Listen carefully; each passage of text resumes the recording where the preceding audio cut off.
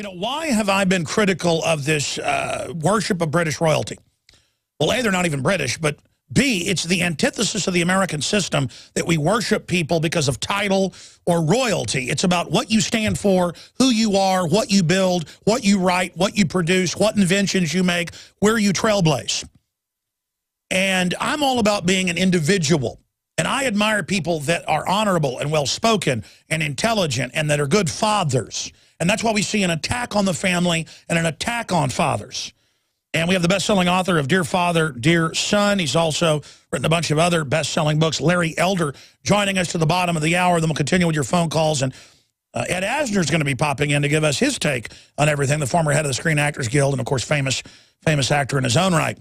But that is coming up, then totally open phones and more news in the third hour. But I saw this clip last week, and I said, please get Larry Elder. He was on everybody's favorite Redcoat. He was on the Piers Morgan show, and really let him have it. It's an amazing 11-minute video that's up on Infowars.com. It's also on LarryElder.com. But let's go ahead and play about a minute of the opening exchange right here with Larry Elder. I was, because you weren't doing her any favors by condescendingly trying to convince her that she's a victim. This is a young lady who didn't apply herself, a 19-year-old who's still in high school. Instead of saying, young lady, take this as an opportunity to take stock of your life, you treated her like she was a victim. And that's how you're doing this whole thing about race and racism. 7,000 murders last year, Pierce, of black people. Almost all of those were committed by black people. Since Trayvon Martin has his unfortunate death, there have been 480 blacks killed in Chicago alone. 75% of those crimes have been unsolved. Where are the cameras? Where are the shows? It's outrageous to act as if black America should fear some non-black guy stalking some black kid at night. The likelihood of a black person being killed by a non-black person is extremely remote, which is why this became a big national issue in the first place, Pierce. Right. It's perfectly possible, as we have shown so many times. And again, 94%, Justice Department numbers, black on black. And it's like they found an Easter bunny or a leprechaun or a pot of gold or the unicorn, the mythical creature, the racist white person. And I know there's racist white people. I don't run into a lot of them. When you run into them, they're big losers, folks. Their whole identity is about race, and that's why they're usually failures. Winners want to be around winners. And that's why royalty disgusts me. Obama's the new royalty because of what color he is. He can do no wrong. It's the same thing with these British royals. What have they done? But lecture me about carbon all day. I don't like Obama, and I don't like the Queen of England either. Larry Elder, do you get where I'm coming from with that? Of course I do. And Alex, I gave him facts. It is an unfortunate fact that blacks are 12% of the population. You throw out the women, you're talking about 6%. Throw out old people and young people, you're talking about 3%.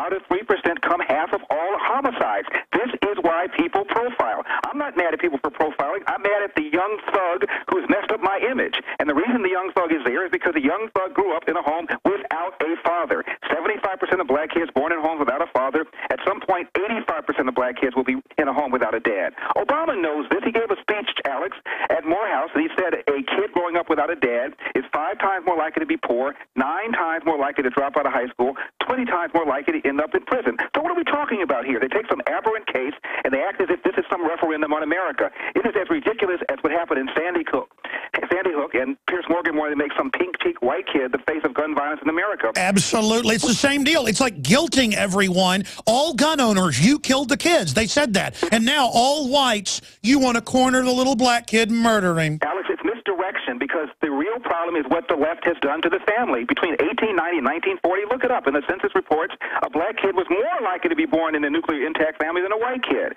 Along comes Lyndon Johnson.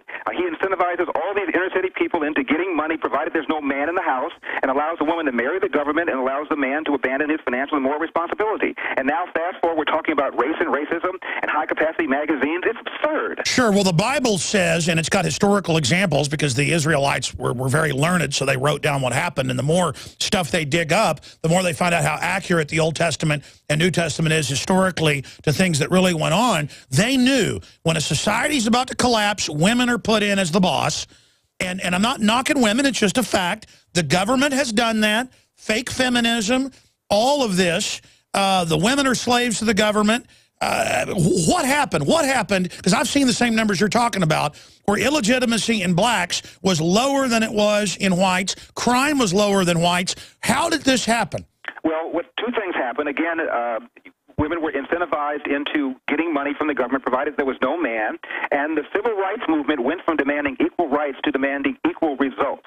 That's where you get these race hustlers like Al Sharpton and Jesse Jackson demanding this and demanding that. Equal rights and equal results are two different things. Equal rights are one thing that everybody is entitled to. Equal results are things you have to work for and earn. And that's what happened. Why do you think the media is desperately pushing this? And am I wrong in saying, you're a little bit older than I am, and you've been a syndicated radio host for several decades and follow the news continually. Am I right in saying this is pulling out all the stops, that we've never seen race baiting at this level, A, and then B, why are they doing it? Well, we've seen race baiting before, but what's bizarre about it is one would have thought that it would have been diminished by now. We've elected a black president. We re-elected a black president. Obama got more of the white vote than John Kerry did. So one would have thought that people would have perceive that to be a statement about how relatively race-free conscious this country is. Instead, this is another in a continuing series of race hustlers. Tawana Brawley was a race hustle. Jenna Six was a race hustle. The Duke lacrosse thing was a race hustle. When years ago USA Today ran all those cover stories about black churches being burned, we found out when all the dust settled, pardon the expression, that more churches, mosques, and synagogues were burned than black churches, and USA Today had to apologize. This is another in the continuing series. The mantra, white people are after black people are under siege, when in fact, if you ask black people what's really going on, far and away they're concerned about what I said before, about crime, violence, bad schools. The fact is that 1 out of 2 black adults does not have a full-time job. These are the things that are concerning us, and this is misdirection, to take our attention off of all these things and look on nonsense because the left can't come to terms with the damage that they have done. How do you reverse it? Because I genuinely want to empower everybody. I don't want to pay for all these private prisons. I don't want to see the culture degenerating across the board. I mean, for those of us that want goodwill in the face of conscious race baiters like Piers Morgan and Michelle Maddow and all those guys, I mean, they know what they're doing, divide and conquer. How do we respond to people this vicious? Well, Alex, we do what we're doing. We do what you're doing. You're fighting back. The fact is that I call it the access of indoctrination. Hollywood, academia, and the media. And every day you get up in the morning and you are infused with all of this stuff. You cut on your local news and you hear about how oppressed black people are. You go to the theater and you watch a movie called Hurricane, a movie about a lie based upon somebody who murdered 3 people, and suddenly Denzel Washington is a hero, even though he murdered 3 people in the real life. This is the kind of crap that kids are subjected to every single day. The media, overwhelmingly left-wing, academia, overwhelmingly left-wing, Hollywood, 80 to 90% of the money that they give to political contributions goes to the Democratic Party. So this is what we're up against. You are fighting it. I'm fighting it. People have to wake up. They've got to realize that right now, at all 3 levels of government, federal, state, and local, they're taking away half of the American people's money. In 1900, federal, state, and local, they took about 7%. This is outrageous. The Founding Fathers would be spinning in their graves. We need to reverse this. Absolutely.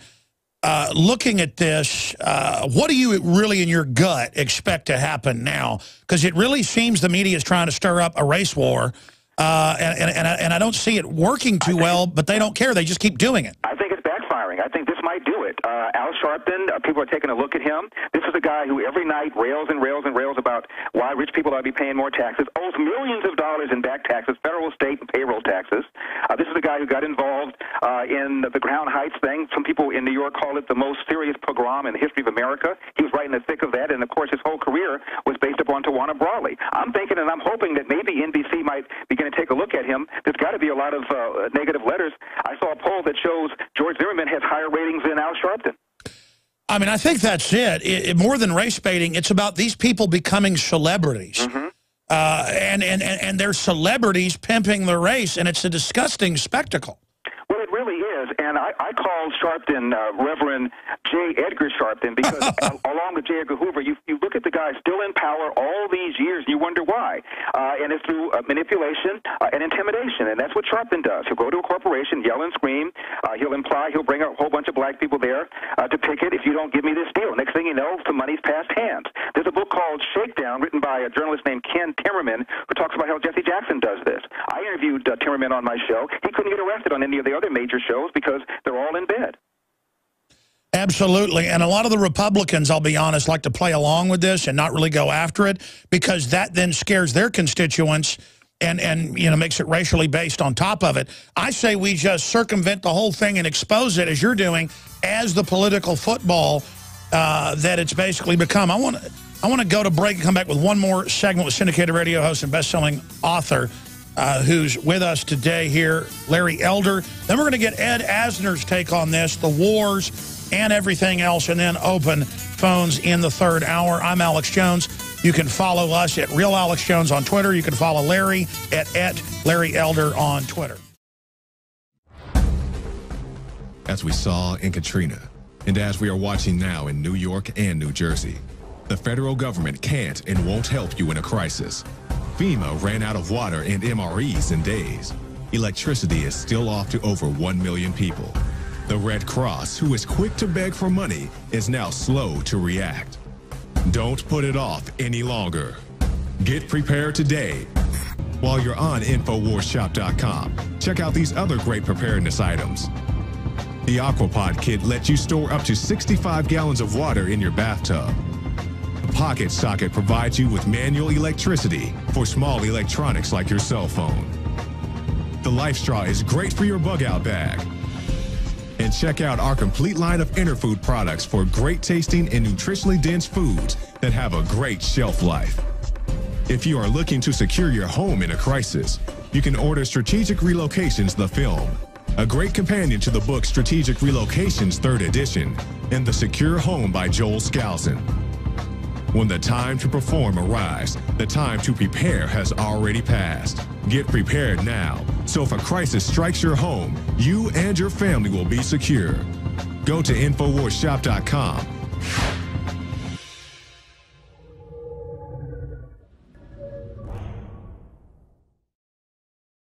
All right, folks, it's the final segment with Larry Elder, who really is just a individualist who wants freedom. And it's so clear what's happening here. The government wants dependency. It wants a group under its control. That's why NBC edited the Zimmerman tape, 911 call. That's why they used photos from 5-6 years before of Trayvon Martin.